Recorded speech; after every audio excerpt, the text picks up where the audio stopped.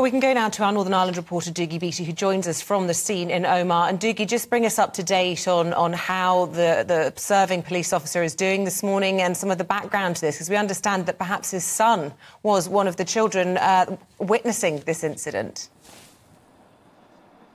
Yes, like so many other parents that coached football teams, etc. I did it myself. You involve your children, and it is believed that his son was here last night.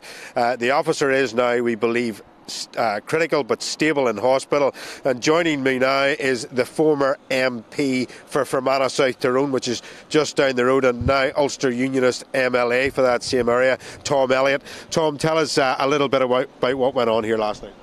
Well, it appears the officer who was volunteering as a youth coach was just clearing up from his youth session and his coaching session, and he was approached by two masked gunmen who fired a number of shots and hit him, and as you say, he is now critically ill in hospital. Tell us a little bit about this area. What sort of area is this in Omagh? Well, it's a middle class area. It's quite mixed in its religion and community. There's a bit of industry here in the area, but this sports complex is very, very widely used by a whole section of sports clubs, not only football but Gaelic athletics, and it's very, very popular. Most evenings you wouldn't get a car parking space here at all, and it's used by everybody, and that's what makes it, I suppose, even more difficult to accept. Is this man was coaching a group, preparing them for the future.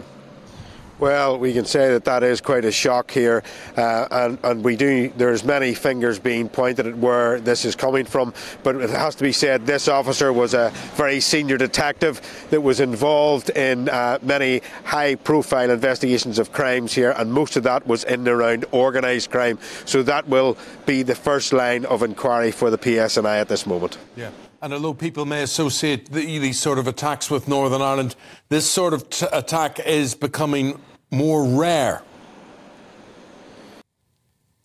It is, and there is blurred lines between paramilitaries, dissident Republicans and organised crime, but it is becoming a rarity. There is no doubt on that. Northern Ireland has become a lovely place in the last 20 odd years. It has become a totally different place from the one that you and I grew up in, but there is still elements inside it that would take advantage of criminality and try to come against those of us that want to keep inside the rule of law.